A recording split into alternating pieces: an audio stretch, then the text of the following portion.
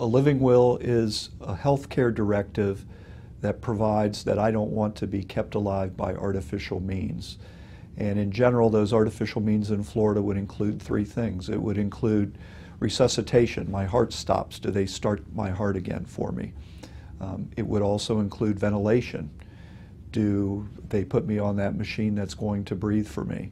And lastly, in Florida, those life-prolonging procedures would include artificial nutrition and hydration, feeding by tube, either by nasogastral tube or by IV.